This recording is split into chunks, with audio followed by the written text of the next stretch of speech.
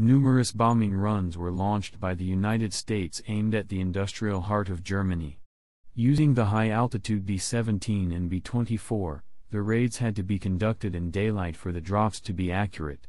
As adequate fighter escort was rarely available, the bombers would fly in tight, box formations, allowing each bomber to provide overlapping machine gun fire for defense.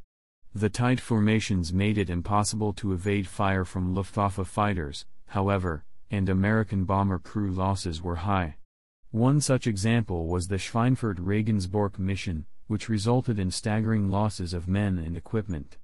The introduction of the revered P-51 Mustang, which had enough fuel to make a round trip to Germany's heartland, helped to reduce losses later in the war. In mid-1942, the United States Army Air Forces, USAAF, arrived in the UK and carried out a few raids across the English Channel. The USAAF 8th Air Force's B-17 bombers were called the Flying Fortresses because of their heavy defensive armament of 10 to 12 machine guns, and armor plating in vital locations. In part because of their heavier armament and armor, they carried smaller bomb loads than British bombers.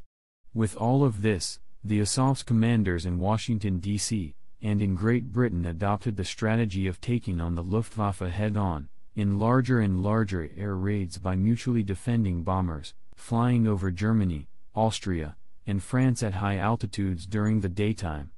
Also, both the U.S. government and its Army Air Forces commanders were reluctant to bomb enemy cities and towns indiscriminately. They claimed that by using the B-17 in the Norden bombsight, the USAAF should be able to carry out precision bombing on locations vital to the German war machine: factories, naval bases, shipyards, railroad yards, railroad junctions, power plants, steel mills, airfields, etc.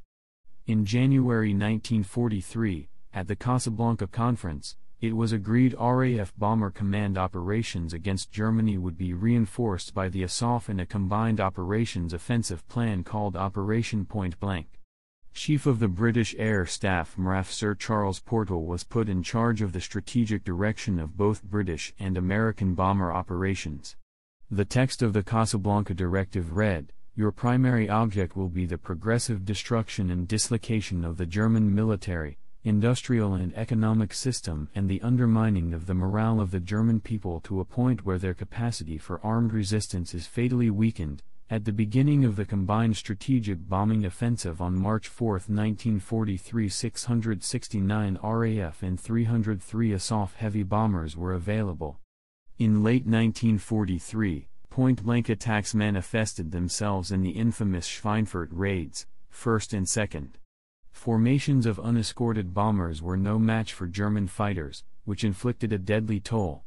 In despair, the 8th halted air operations over Germany until a long-range fighter could be found in 1944. It proved to be the P-51 Mustang, which had the range to fly to Berlin and back.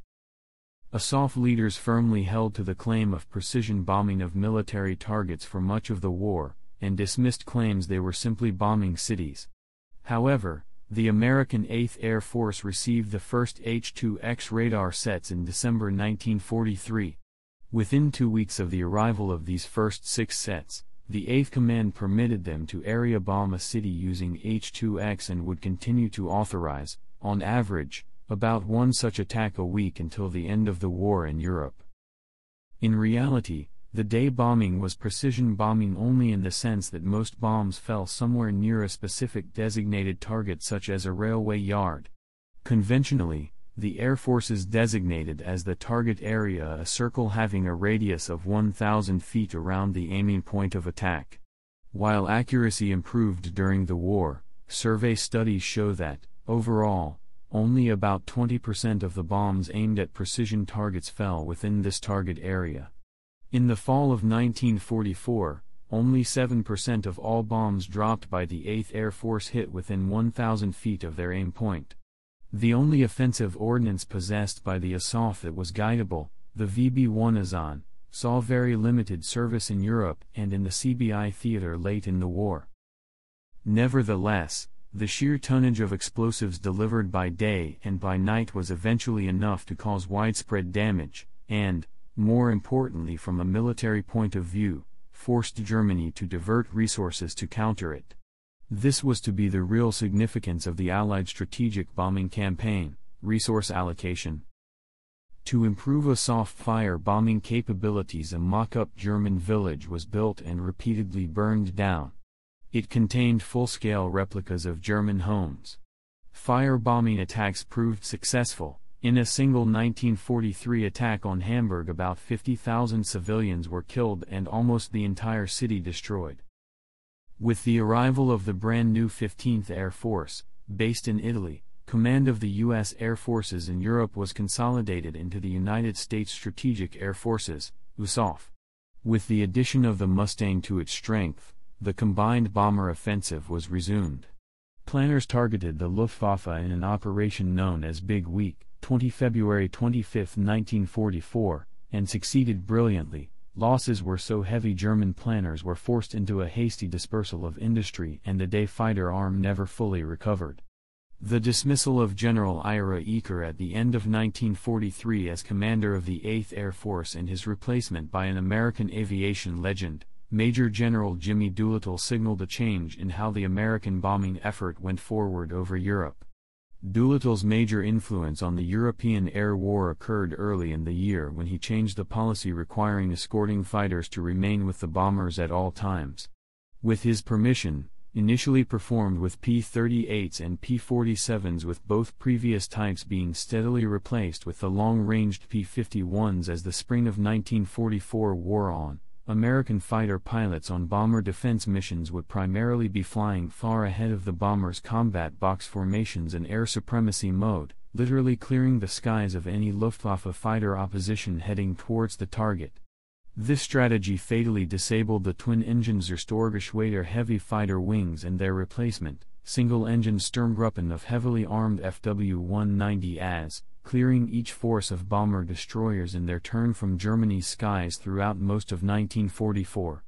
As part of this game-changing strategy, especially after the bombers had hit their targets, the USAAF's fighters were then free to strafe German airfields and transport while returning to base, contributing significantly to the achievement of air superiority by Allied air forces over Europe. On March 27, 1944, the combined Chiefs of Staff issued orders granting control of all the Allied air forces in Europe, including strategic bombers, to General Dwight D. Eisenhower, the Supreme Allied Commander, who delegated command to his deputy in chief Air Chief Marshal Arthur Tedder. There was resistance to this order from some senior figures, including Winston Churchill, Harris, and Karl Spaatz, but after some debate, control passed to SAAF on April 1, 1944. When the combined bomber offensive officially ended on 1 April, Allied airmen were well on the way to achieving air superiority over all of Europe. While they continued some strategic bombing, the USAAF along with the RAF turned their attention to the tactical air battle in support of the Normandy invasion. It was not until the middle of September that the strategic bombing campaign of Germany again became the priority for the USAAF. The twin campaigns, the USAAF by day, the RAF by night, built up into massive bombing of German industrial areas, notably the Ruhr, followed by attacks directly on cities such as Hamburg, Kassel, Pforzheim, Mainz, and the often criticized bombing of Dresden.